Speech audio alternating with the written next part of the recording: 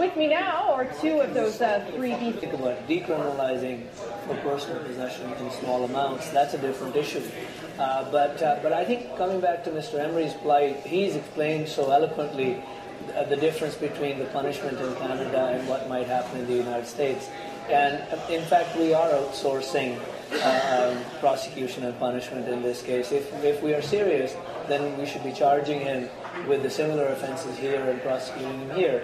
And that, I believe, is the inherent unfairness in this. That's what I was referring to. I believe that he wouldn't be sentenced to anywhere near 5 years in Canada. $200, $500 might be the limit. Ms. Davies, is this a message about what Ujjal's talking about legal case, or is this a message about marijuana? Which are you trying to send? Well, I think it's a message about what the U.S. is trying to do on their completely failed strategy on the so-called war on drugs.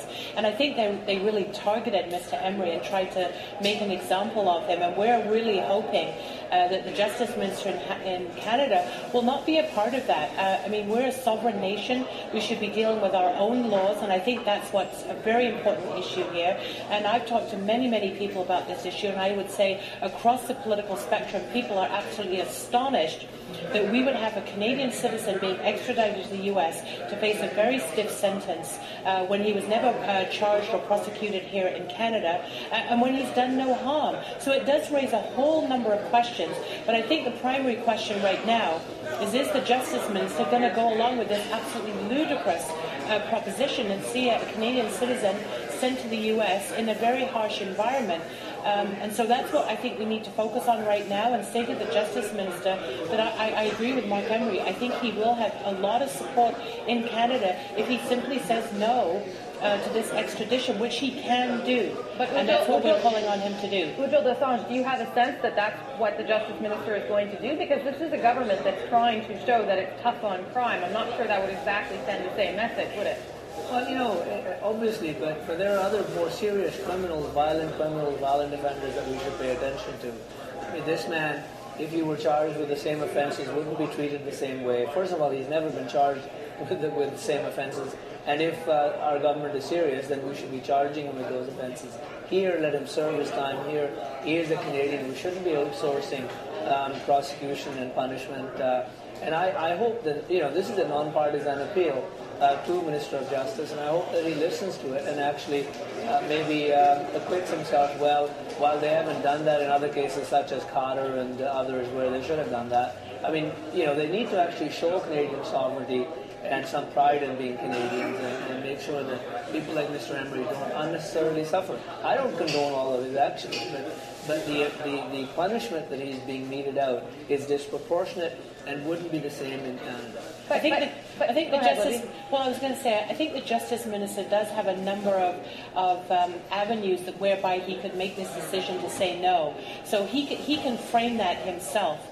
And I think even just in this small debate that we've had here today, we can see the different arguments that are at play and the different issues that are at play. So I do think just on the sovereignty issue alone, on the severity of the punishment, the fact that he could serve his time here in Canada, the Justice Minister can make a very rational public policy decision here in Canadian interest, defending Canadian policy, and I think that's what we've got to emphasize and hope that he'll do that.